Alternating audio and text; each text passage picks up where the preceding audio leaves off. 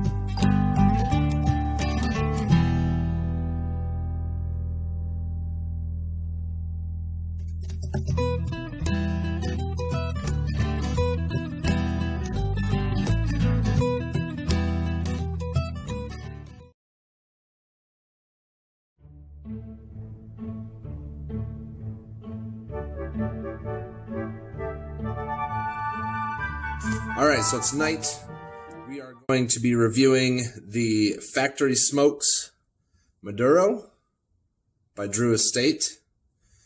This was gifted to me by my good friend, Robert Labash. Thank you, Rob. He says they're really good. Everything I've heard about Factory Smokes seems to say that they're a very good cigar. And they're supposed to be cheaper. So we'll see how this turns out. A little bit of homework for you guys. Didn't find a whole lot on them. Like I said, it's supposed to be a more affordable line from Drew Estate, something that's like an everyday smoker or a good yard gar, something you can just kind of take along with you and kind of smoke at your leisure. So it is from Drew Estate, like I said. It's supposed to be mild to medium body. It has a dark, oily Maduro wrapper, obviously. We'll check and see if we got any shoe shine on that in just a minute. The binder is Indonesian, and they didn't list anything for the filler. But if I had to guess, I would probably guess Nicaraguan. Judging by the smell, it's kind of got that Nicaraguan scent in there. So we'll see. So the expected flavors, they say, would be espresso, dark chocolate, and black pepper. So we'll see if that holds true as well. This is available in, looks like, 5 sizes. So you have the Churchill, which is a 7x50 for $36, and that's for a bundle of 25.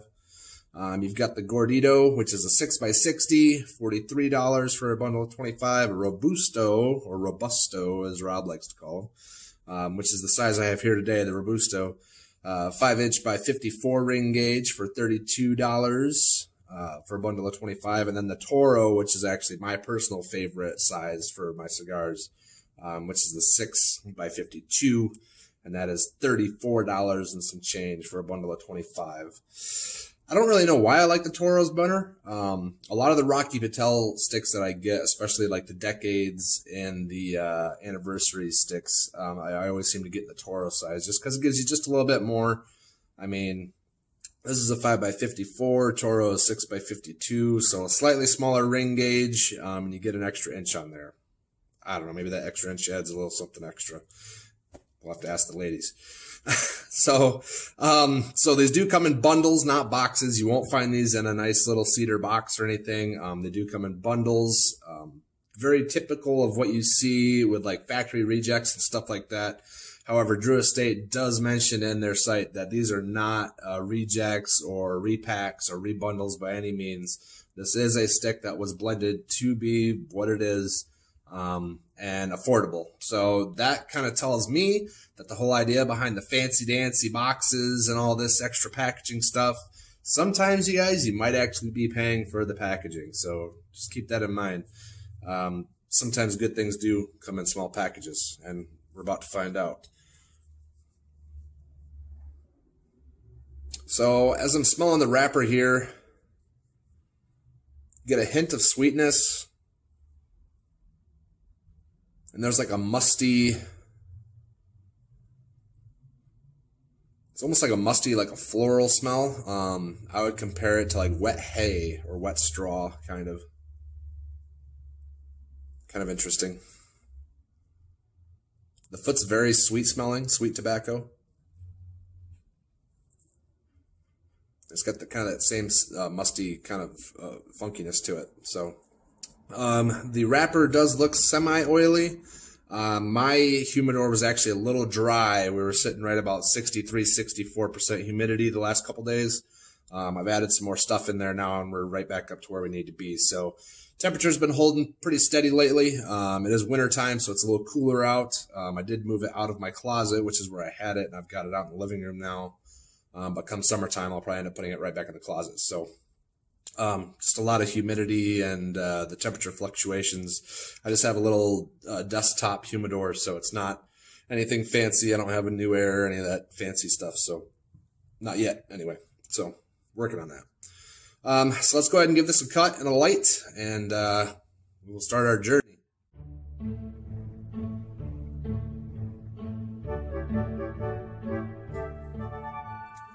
Get my nice little ashtray over here. I like the, Mr. Rob made me a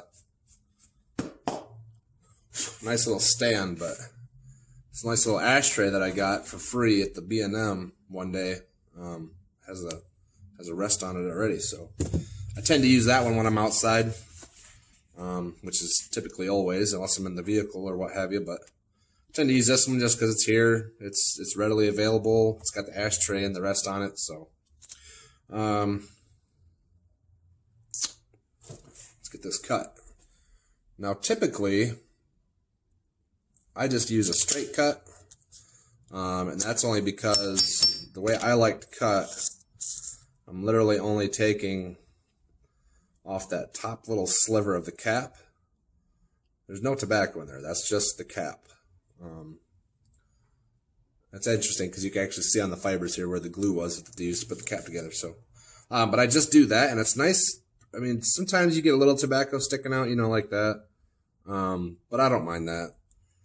What this does for me personally is it allows me to smoke usually about halfway, and then I usually do a recut, a purge, and kind of bring those flavors back into perspective a little bit. For me, at least, it seems a lot of the cigars I smoke, when I start getting about halfway, the flavors start getting a little muddled.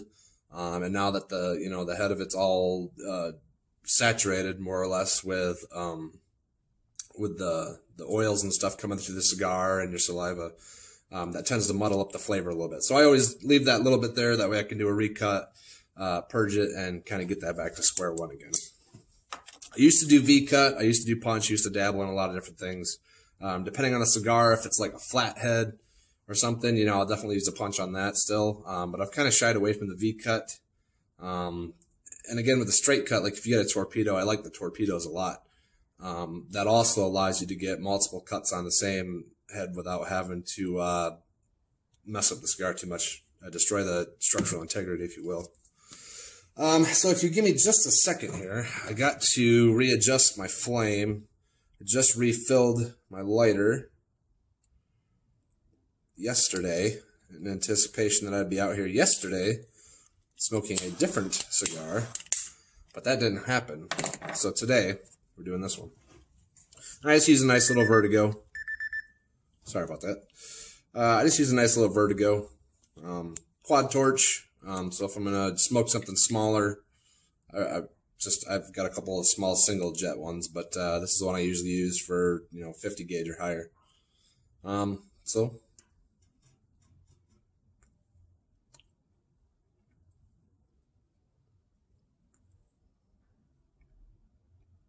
cold draw is kind of loose. There's a lot of airflow through it.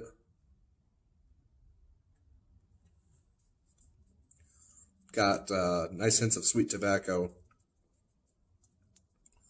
Slight little tinge of black pepper there on the tongue. I think this one will smoke just fine. I don't think I'll need to do any draw holes or anything fancy like that. It's not super tight on the packing. There is a couple little loose spots in there, so that could be why. And it's definitely a light cigar. Some cigars are kind of heavy. This one's got a little bit of buoyancy to it, we'll say. But let's get this fired up, and I'll stop rambling, and we'll kind of get into the review here.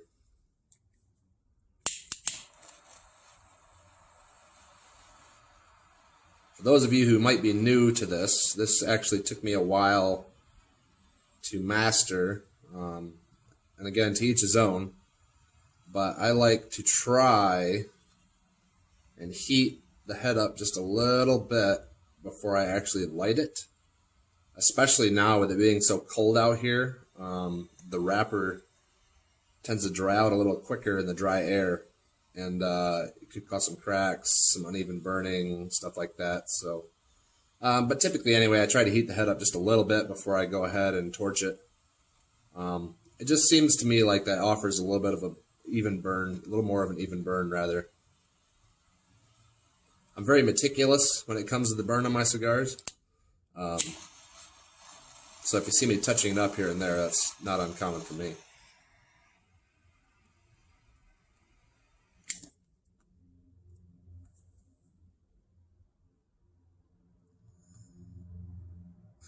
And I like this lighter in particular because it has this nice little mirror in the end of it. So I can just go like this, and I can see if it's lit all the way. That's kind of cool, right? So we got a good, nice light, nice even light on there. I don't know if you can really tell or not. It's kind of hard to get this camera to focus sometimes, but it's pretty even.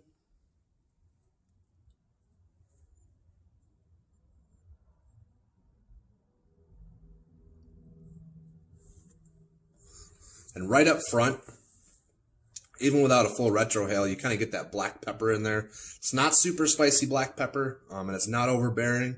Just enough to know, yeah, that's black pepper in there. And you also get some of those sweet tobacco kind of notes in there as well.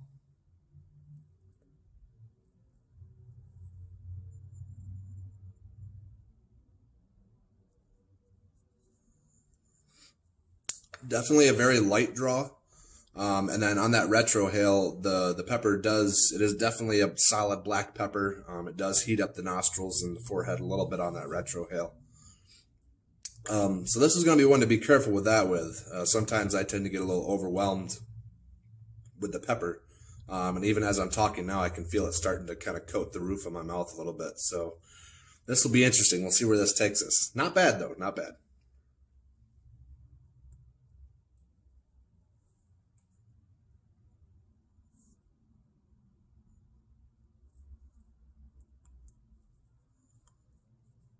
So far, so good. Definitely got that pepper.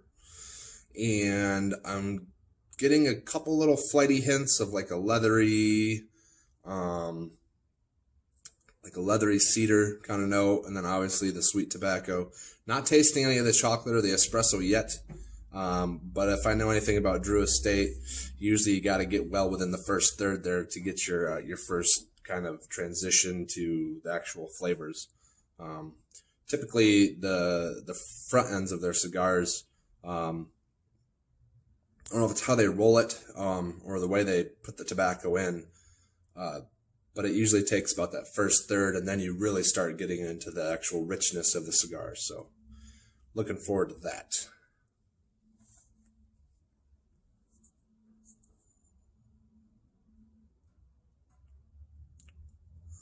And then although this is an oily wrapper, or semi-oily, like I had explained about the, let me get that out of the way here real quick. Like I had explained about the humidor being a little dry the last couple days. I could tell this is going to be a little bit of a dry smoke. And then that pepper as well, now that it's starting to kind of coat my tongue and the roof of my mouth rather. I can tell I'm definitely going to want something to drink with this. So, luckily, I planned ahead, and I had brought in a libation with me. Tonight, we're going to be drinking the Sierra Nevada Limited Edition. This is their 40-year Hoppy Anniversary Ale. It's 65 IBUs and 6.0 ABV. So definitely not a powerhouse beer, but I have had a couple of these. I bought a 6-pack the other day. I was at the store. It was the last one on the shelf. It seemed like an omen, right? So I went ahead and grabbed it. Pretty good beer. It's not super heavy, like I said. It's only 6% alcohol. So it's not going to get you, you know, wasted by any means. But it will put a little bit of a hand on your head there. You drink a few of them at least. It does have a nice hoppiness to it. If you don't like hops, you're not going to like this beer. I'm a big fan of IPAs and hoppy stuff like that. So this is like right up my alley, right in my wheelhouse. Smells like a nice lager. It actually smells very comparable to like a Budweiser or like a Sam Adams. It's got a little bit of like a fruity citrus note on it, which is what I would expect from Sierra Nevada. A lot of their stuff, even like the Torpedo and stuff like that, it's a little bit heavier of an IPA. It does have that fruitiness aspect to it.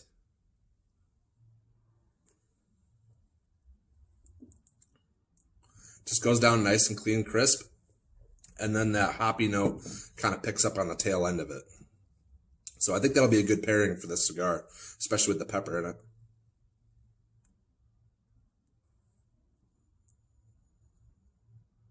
Oh yeah. It's rolling pretty good. Got a pretty nice even burn on this one today. So I'm going to sit back, stoke on this for a while, sip on my beer a little bit, jot down my notes, and I'll be back. Hold tight.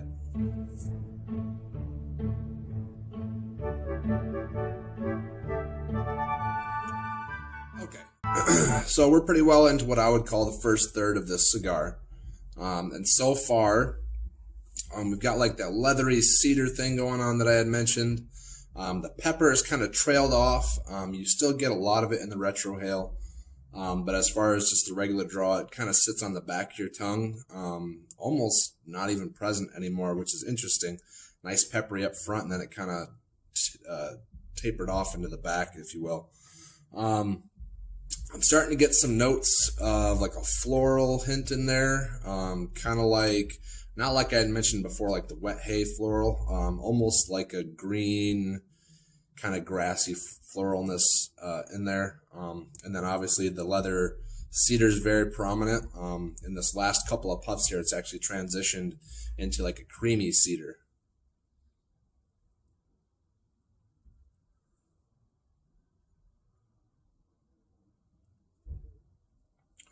It looks like a lot of smoke output on the camera, but just resting, the cigar doesn't have a terrible amount of smoke output on it. The longer it rests, obviously, the less smoke output it has on it. On the draw, you do get a nice draw from it. It's still a very loose draw, a little looser than I would prefer, but not terrible. So it's kind of a loose draw. The ash seems to be fairly well compact. Looking at it, I can kind of see a few different layers in there. So that tells me it might end up being a little flakier. But for right now, it's holding pretty steady. We've still got a pretty good burn going. Tad bit of a coastline, but not terrible. Let's see here. Yeah, so the floral finish going into the first third here. Like it's kind of interesting, right? Because like I said, it seems very light. The cigar seems really, really light, like weight-wise. It's not as heavy as I would imagine it being, just from experience of other cigars. In pairing with the beer, the 40th Anniversary Ale, which is very good. The combination of the two, the cigar with the beer, almost the cedar notes and the floral note kind of mixes in with that hoppiness of the ale. And it's interesting. It's actually pulling out a little bit more of like an oaky type of finish for me when I sip a little bit of the beer. So definitely interesting. I've never had a cigar beer mixture where they kind of complemented themselves very well. So I think I might have hit it right on the button this time. Unfortunately, this beer is limited edition, so after this year, it won't be available anymore. But, you know.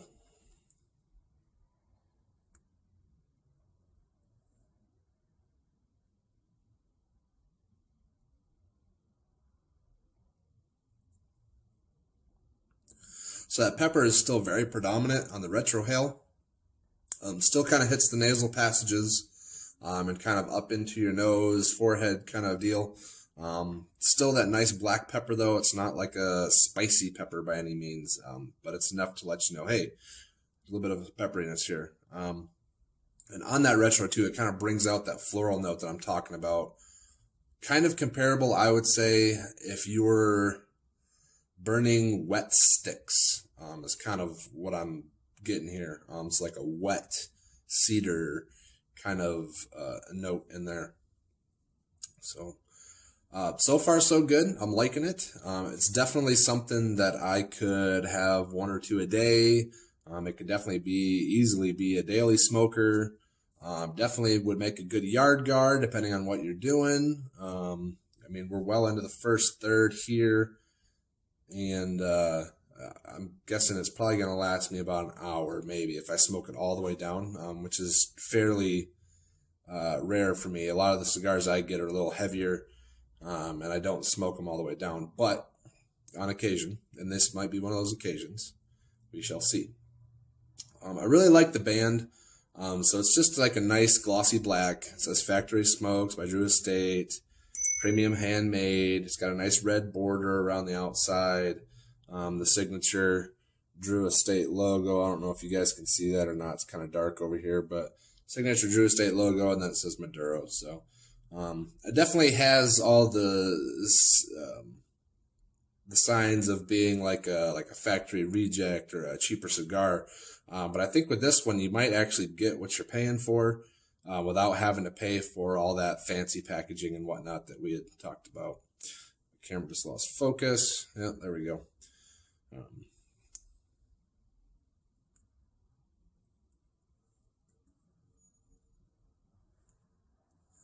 That was an ash drop. The ash just dropped off all over my lap.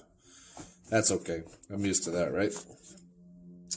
So that was probably a good solid inch or two of ash before it actually fell off by itself. Slight cone shape in there, which means I could be smoking it just a little faster than I should be. That could also be partially because, like I said, the humidor is a little dry, so it doesn't have as much moisture in it, which would also be a good indication of why the wrapper wasn't as oily as I said it might be. Back to the shoe shine factor. I see no shoe shine on this. For those of you who are new, don't know what shoe shine is, or maybe you've never heard the term before, it's kind of a term I've adapted from other reviewers. And typically what you see with, especially Maduro cigars, mainly, on the tip of the head where your flame is or where the heat's coming from, if there's shoe shine, which is an additive, whether it be a color additive, flavor additive that they put on, they actually paint it, or they dip the cigar in to cover the entire wrapper with to make it look darker. So that's where you can get like you can have like a Habano wrapper, but it might be considered a Maduro cigar because it's the darker color.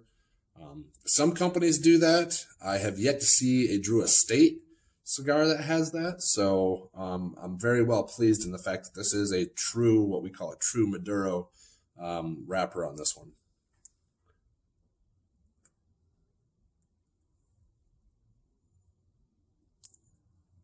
I was getting a little worried there. I was talking, and as I was talking, I could see the smoke get less and less and less on the foot there. I just wanted to give it a quick puff to make sure it was still going, and it's still holding pretty steady on the heat. So that's good to me. That tells me that it's packed very well, that the inside's not super loose. So that loose draw, and like if I feel right here, it's very spongy. So that might be a spot where I don't really want to set it down too much at. That might burn out fairly quickly. And the whole cigar seems just a little spongy now too. So it's a little loosely packed in there, but that might, again, be part of the reason why they're so affordable. A little less tobacco in them. They're not packed as much. It's not going to smoke as long. So that's what makes it a good daily smoker, right? But the way this one's burning, I would say, I mean, if you had a half-hour lunch break, you could probably make it fairly well through a good majority of this before having to put it out.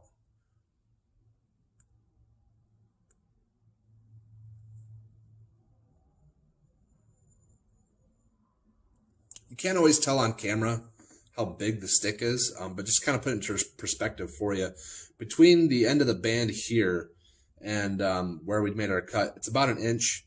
So on the later side of that, you can see I've got about 2 inches left here. Being that it's a 5-inch stick, I believe it's a 5-inch, right? Yeah, the Robusto is a 5-inch. So you've got 1 inch here, you've got 2 left. So I mean, that means the first third we've already gone through 2.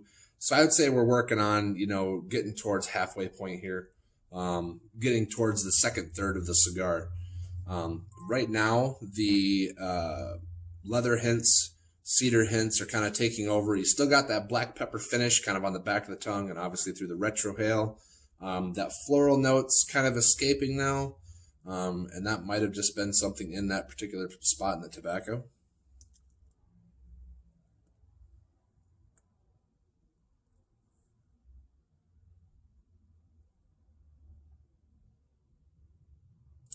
But definitely still a good cedar note in there, which is the predominant flavor now. The cedar note, black pepper, and I did just pick up a little bit more of that spicy floralness kind of on the retrohale. So interesting, very interesting.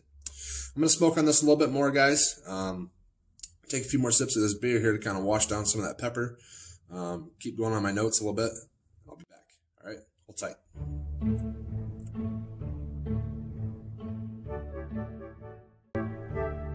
To the band on this one, and that actually gave us our second ash drop. Again, dropped in my lap.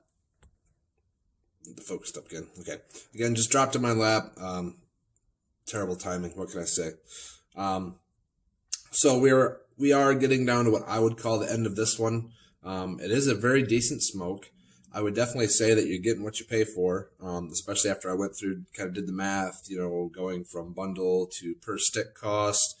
I'm kind of thinking here that the B&M is going to upsell you just a little bit for buying singles. So with this particular cigar, I would almost buy an entire bundle at these rates. Again, these rates are coming from online. For the life of me, I can't remember the site. I was just on there too. I can't remember the site, but I'm fairly well sure you could find these just about anywhere, guys. So definitely something that if you like it, buy the bundle because you're going to get way more for your money. So going back into that, looking at cost per stick, which I simply took the bundle cost divided by 25 cigars because it comes in a 25 cigar bundle. You're looking anywhere from $1.50 to $2 a stick. Not bad. I don't remember exactly how much Mr. Rob said he paid for this one, but if I had to guess, I'd say it's somewhere between $3 and $5. $5 is typically like your usual low price point at the local B&Ms around us here in Michigan. I have seen some as low as like $3.50, especially in like a Drew Estate blend. Just kind of like their everyday average Joe factory lines and stuff like that. So, I mean, that you might get it for $3.50, you might get it for $5, but it's definitely worth the bundle, right? So a bundle of these Robustos, 25 of them, is only $32 and some change. Like, that's pretty decent. And even if I wanted to step it up, like I said, I'm more of a fan of the Toro. If I wanted to step it up the size of the Toro, that's only $2 more. So, pardon me. So for me, it'd almost be worth buying the entire bundle, since this is a very good stick. Although I know they have a couple other ones other than the Maduro. If I remember correctly, I'm sure there's probably a Connecticut and a Habano. If they have a Corojo, I'd be very interested in trying the Corojo. Stuff like that. Maybe a Sumatra blend would be nice. I did find out a little bit more on the filler. So the only thing I could find really, the wrapper, they just say it's a Maduro. It's still kind of non-descriptive. They don't really say what kind of tobacco it is, just that it's a Maduro.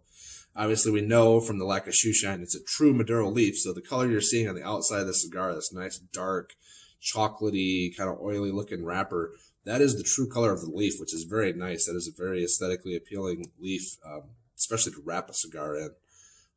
But the filler is a mix of Indonesian long filler. So the binder filler, probably the same tobacco. Their kind of thought with that was that, I guess, Indonesian tobacco has a very high flavor point for a very low production cost. So it's a very affordable, which kind of brings us right back around to why the bundles are so cheap, why the sticks are so cheap, but yeah, you still get a good flavor out of it. So right now, that pepper is kind of trailing off even further. I've kind of got it lingering in the back of my tongue a little bit, still getting a little bit on the retrohale, but at this point, right before the band here, you're looking at a little bit of a deeper cedar note, maybe just a tad little bit of like oakiness, but the creaminess is definitely gone away.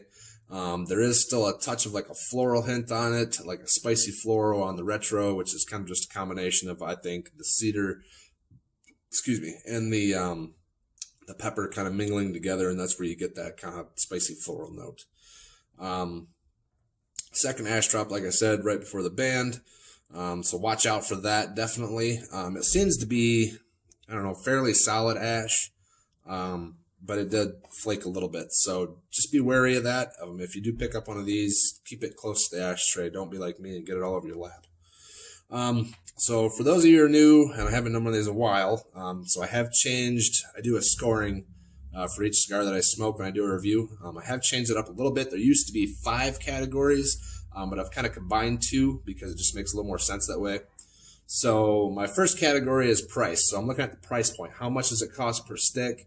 How much is it to get like a bundle or a box? Are you getting what you paid for? Are you paying for the name? That kind of thing. And each of these categories are rated 1 to 5 based on how I feel about this particular cigar. Again, my opinion, not necessarily saying, okay, this is a really good one for you. Just saying, hey, it might be worth trying. So, price point. I would give it a 5 just because, like I said, they're very cheap, very affordable, and you are, I feel, getting what you pay for at. Even if you're paying the upscale price of $5 a stick, you know, I think that's fair for this. I mean, it's a nice longer smoke. I've been going at it now for about, well, a little over an hour. About halfway point would have been an hour.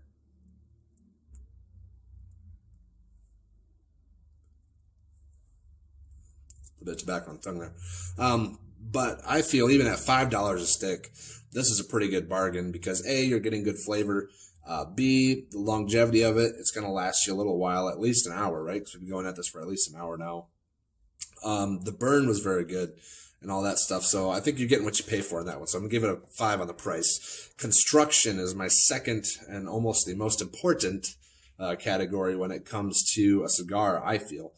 So construction covers everything from how well the wrapper is, how well the cap was done, how well the burn is going, because sometimes the way it's rolled and the kind of stuff that they put into it can affect your burn a lot. So I'm going to give construction a 5. Never had to do a relight. Actually didn't have to do a purge. Didn't have to do a recut. Just because, you know, puffing on it, the cap is starting to loosen up just a little bit. But, you know, that's going to happen.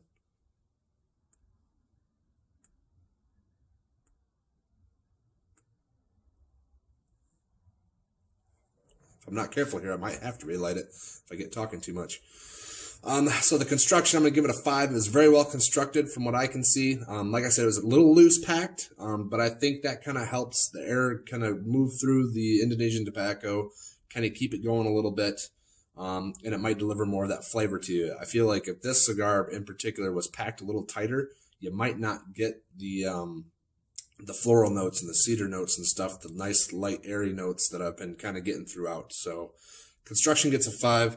Flavor is the one that I've kind of compiled the 2 categories. I used to do flavor and complexity as separate categories. However, I feel like those are kind of one and the same.